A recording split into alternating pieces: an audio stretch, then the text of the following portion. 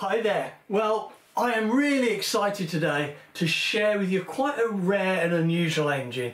One that you don't see very often. I've never actually seen one in the flesh, held one, and in fact I've never seen one running, and I don't think they're actually manufactured for very long. Even though they're quite a good engine, they weren't a very popular engine. In front of me I have the DC Tornado. Now this is a twin cylinder glow engine. It's a boxer, so both cylinders fire together, so they come out and back in together. Now it's just under 5 cc. I think it's about 4.85 or something like that. Now this was given to me, it was donated to me and the channel by a really great guy, Jeff. He gave me a number of engines that are all really nice engines. Some need a little bit of work. Some, like this, can go straight in the test stand.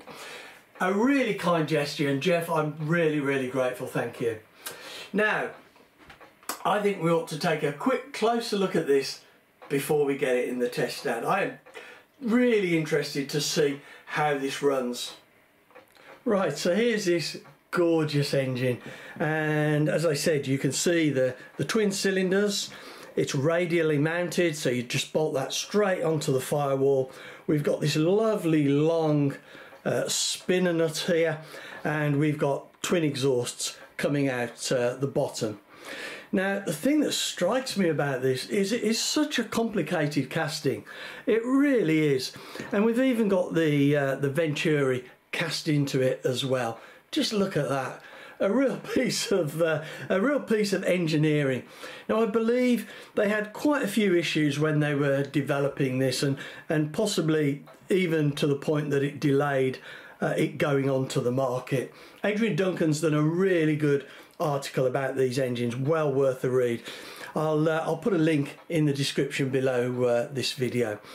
Now we've got embossed on the crankcase here, DC Limited, and what is interesting is it's got made in England, we just see on there. Now my understanding is that when these came onto the market in 1960, they were actually made in the Isle of Man, and I've got an instruction booklet for this very engine that says the Isle of Man, and the Isle of Man isn't part of England, so that's quite interesting. I'm not sure of the politics behind that, and anyway, so a great looking engine. It feels a little bit stiff, but it does turn over nicely with great compression. Not sure if this has been run in or had a great deal of running, so we'll probably take it quite steady to start with. But just look at that, what an absolutely gorgeous engine, and it's dripping oil all over the place because I've given it a really good oil and turned it over, ready for getting into the test stand.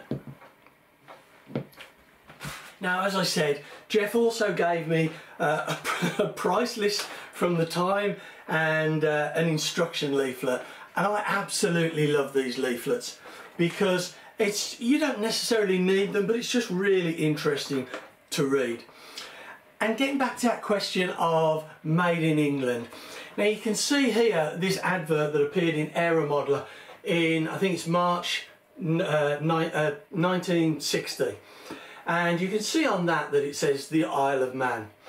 Now I understand these engines were only around for a maximum of 2 years because they were very expensive, they didn't have a throttle, and they were a little bit heavy for a 5cc engine, and so they weren't really adopted by the aeromodelling community, even though they are supposed to be lovely running engines. So anyway, there's only one way to find that out.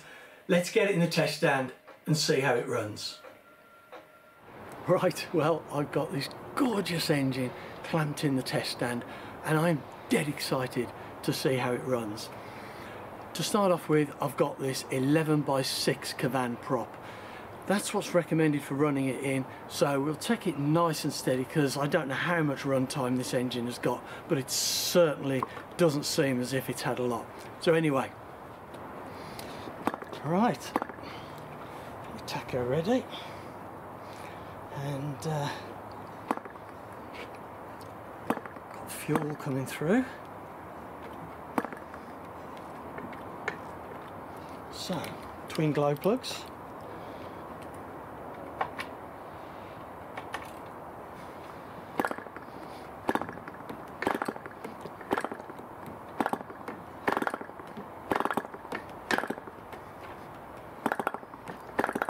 Oh, it's sounding like it wants to go. It's just...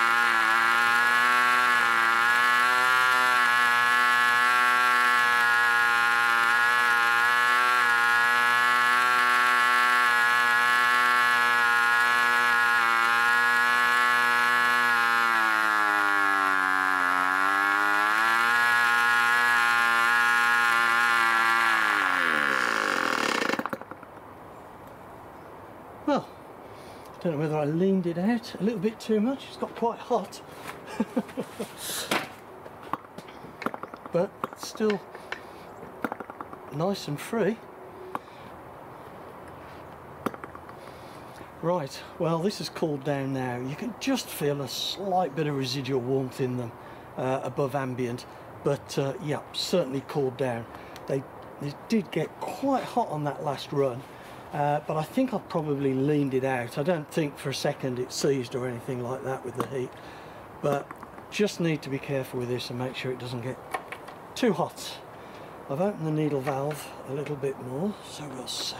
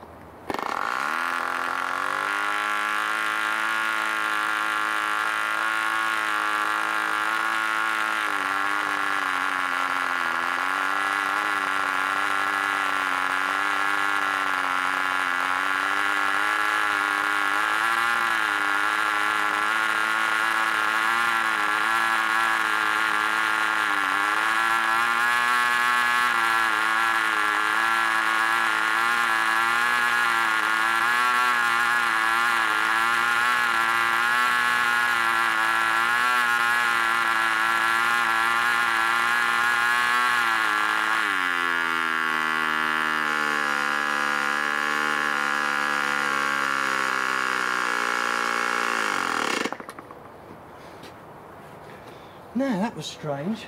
I got the feeling that one of the cylinders stopped working and it was just running on one cylinder. So I'm going to take the plugs out and just check the plugs are still okay.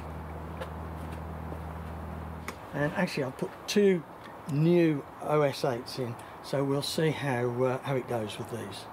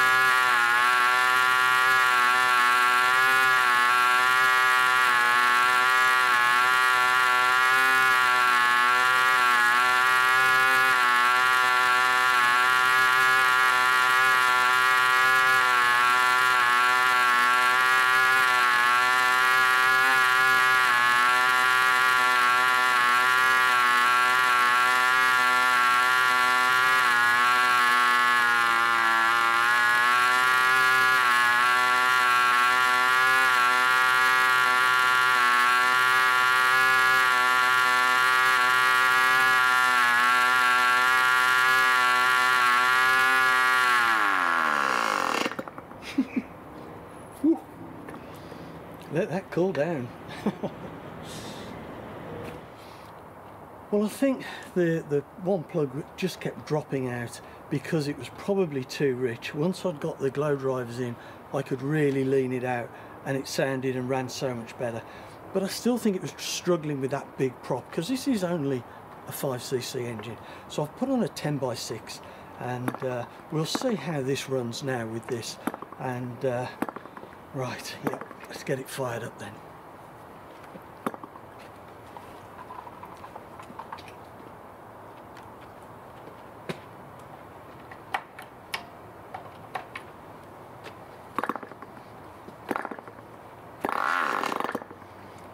Richen it up a little bit. There we go.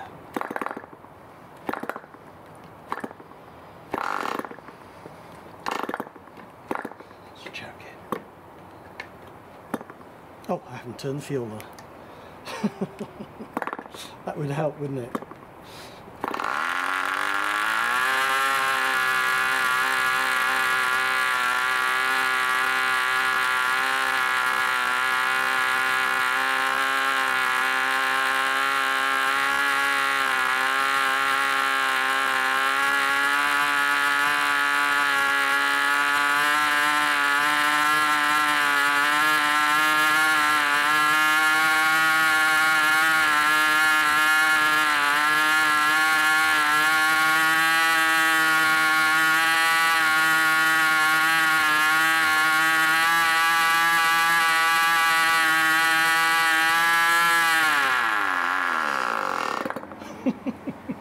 I ran out of fuel.